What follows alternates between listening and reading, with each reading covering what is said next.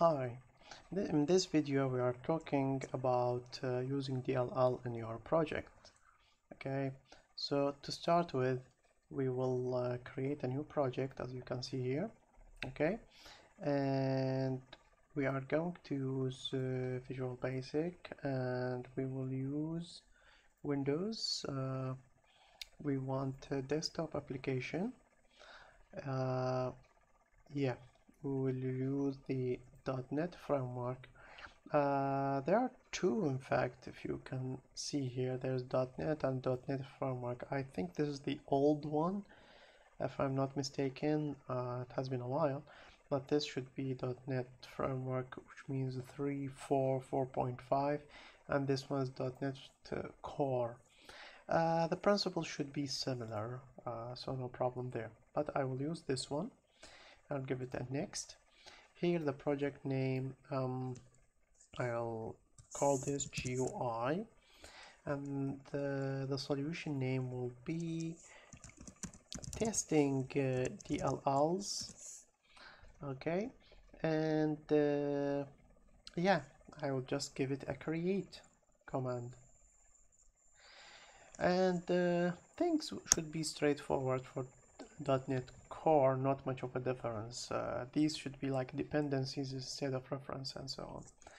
So we will do something very simple here. We will add a button, as you can see here, and I will just say MSG box hi.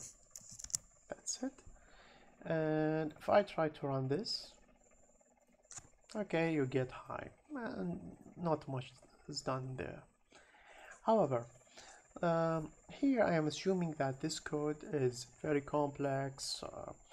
There is a lot of processing happening and so on. So you don't want your code to be placed in this project, because you might give another programmer the job of modifying it. So you want one programmer to handle the UI, the other to handle the logic or the algorithms that are doing the processing and so on.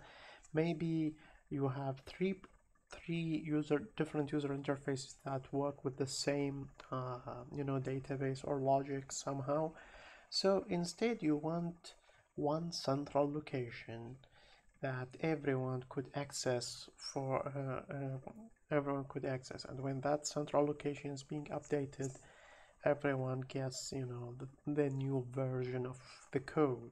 Okay, so here I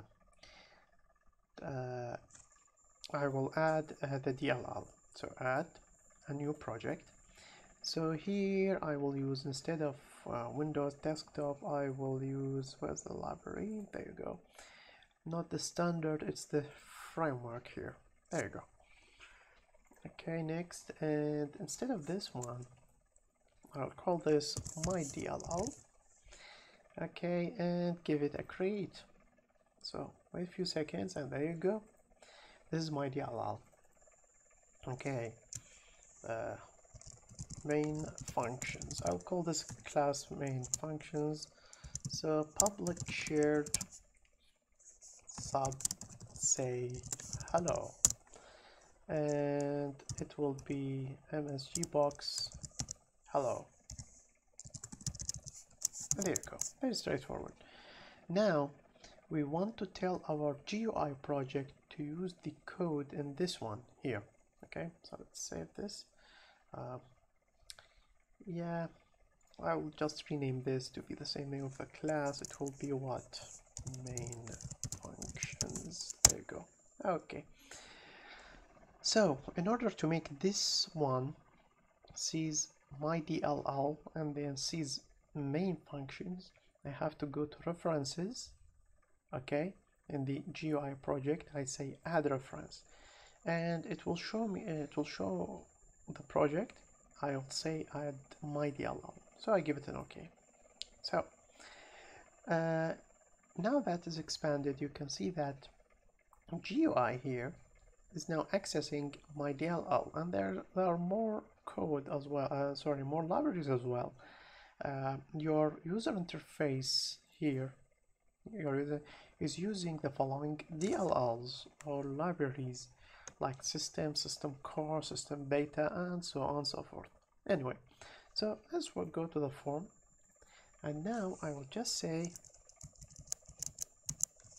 my DLL dot main functions say hello. So have a look at this. I am using the DLL name followed by the name of the class followed by the name of the method. If you have a module, you can ignore the name of the class or the module itself, but it's as simple as that. Okay, so I am gonna run this. Give it a second, please.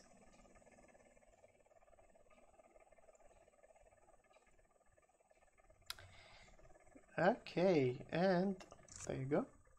I'll just hit this one and hello. Now if you want, you could just go to main functions. Inside this, I will say hello from the DLL project, and I will run this. I will give it an OK and hello from the DLL project. Okay, so you might be wondering, okay, well, you said it's a DLL. How can I make sure it is a DLL? Well, that's very straightforward.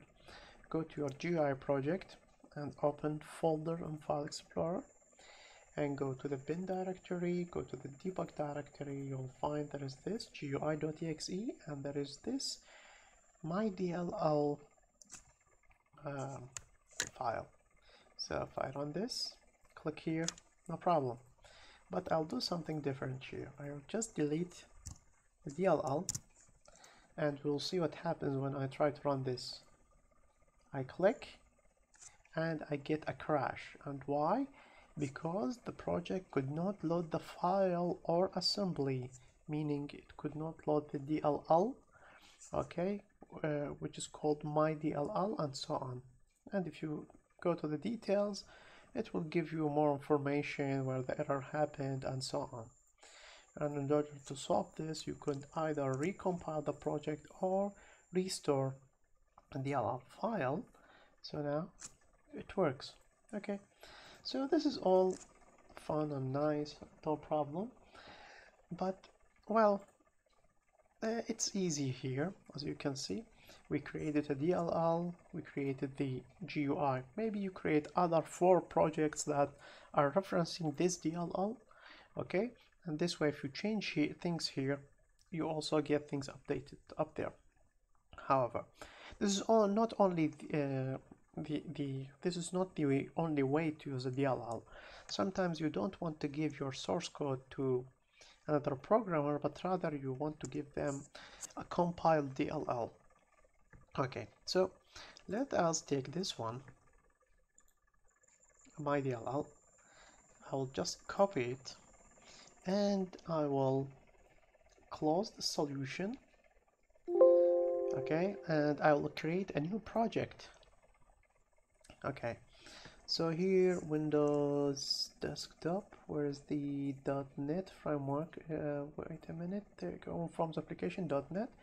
Next, now this is gonna be second test to DLL, and I will just create it. There you go. So here, let me go to the desktop folder, my DLL. Okay, so you could call it whatever what you like, no problem. I'll just paste it here just to see. This is the my DLL previous file. I'll go back here, and now I will try to add a reference. Okay, and you can't see any project here. My DLL is on a separate file, so I'll say browse. I will go to the desktop, where is my DLL here, and go here, add. So this DLL file has been added to my project. I give it an OK, and now I will just go here and I will say my DLL. You can see that it just recognized my code. Main functions dot say hello. Okay, and there is no other project. I only added a reference. So now when I run this code and I hit this button, the code execute. I didn't add the previous source code to this project. I just got the DLL. Okay, it is as simple as that. Okay, so you could do the same thing with other projects, no problem, and it will work just as fine. And you can see this with many other commercial softwares. Some companies sell .NET controls. Okay, so you could just link them to your project and you'll see the new controls available. And you can see these are DLLs from the .NET framework. As you can see, when you click on them, here you can see it is system.dll. For this one, this is system core DLL, this one system data DLL, and so on. So all these libraries are actually DLLs that are being loaded whenever they are needed and executed later on without you being able to see the source code. There is a way to see the source code, but it doesn't always work, and it has to do with you know, protecting the software and so on. So it's not as simple as that. But anyway, so this is a very simple introduction to using DLLs. Before we close, one important thing here, let me show you this. So here I will go to the folder, my DLL I created on the desktop. I will just delete it. Okay, and now I'll try to run this again. And I click here. It still works. I think it just copied it locally. Let me rebuild. Did it copy it locally? Go here. Yeah, it seems that it copied the DLL locally. So let's go and open folder on File Explorer. So you could see this one here. Let me go to build, debug, and I will, let's say I delete this one, okay, from the build directory. And now when I want to run this code again, you will see that there are build errors. Okay, let me try to restore this one, and let me show you. If I clean the solution and try to rebuild it. Okay, so when I'm cleaning the solution, it seems that it remembers. Okay, this is yeah, it seems that it remembers and put the DLL here. Now, one very important thing to notice, let's say you have a DLL that is calling another DLL that might be calling a third DLL. The problem with this is that you should not only add the first DLL here, but maybe you need to add all the related DLLs together, because if one is missing, it will cause a problem. Okay, so you might want to put that in mind. That will be all. Thank you and have a nice day. Bye bye.